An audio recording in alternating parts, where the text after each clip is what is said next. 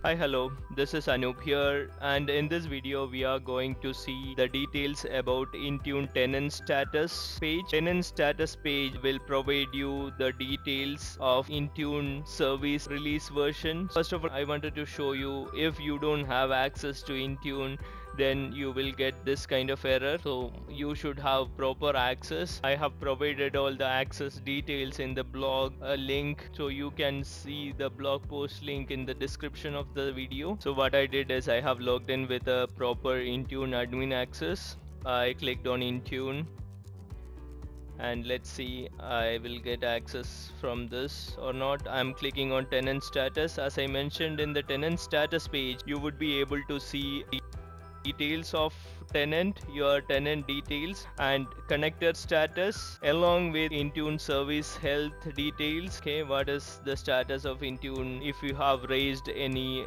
support tickets with Intune, you will be able to get the details over here. So incident details, Intune related incident details related to your tenant. Intune news details is also available in this tenant. When I say Intune news, it is related to messages, service related Intune messages will be available in the screen. So you don't have to go to Office 365 admin portal to get the message that can be visible from Intune tenant status page itself. So that's really useful. In the tenant details itself, you would be able to see the tenant name, MDM authority is assigned to Intune, service release. Okay, so if you click on service release, the documentation page will automatically get opened. You would be able to see like what are the features released in the latest version of Intune, and you would be able to see the total licensed users, total Intune license and enrolled devices as well. So in this tenant I don't have any device at the moment, so this is kind of my test tenant. In the next session you would be able to see the connector status. In the connector status you would be able to see the autopilot last sync status and Google Play last sync status and all the other connector statuses. You would be able to see if there is any connector is healthy or unhealthy. In the status tab you would be able to see if it's enabled or if it's healthy or not.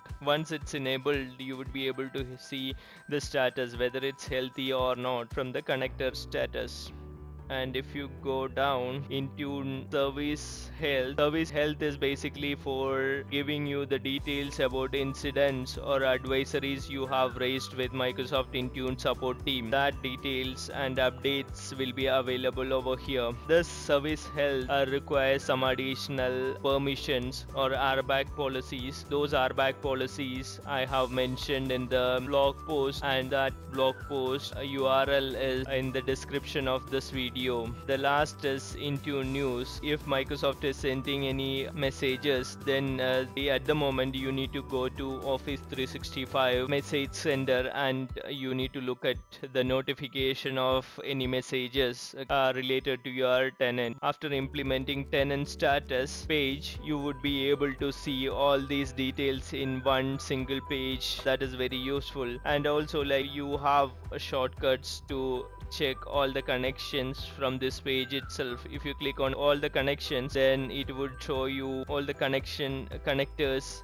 for your tenant and the details. And most importantly, the service release number is very useful in terms of my experience, because I'll be kind of wondering after reading the new documentation from Microsoft, I'll be always wondering why this particular feature is not enabled or available in my tenants. Looking at the tenant service release version, in this case 18.12, you would be able to see whether your tenant is updated or not. So once it is updated or you have latest tenant service release number version, then the new features like this would be available for your tenant. This is very useful as an Intune admin for me. I think that is it for this video. I hope you like this video. It's useful.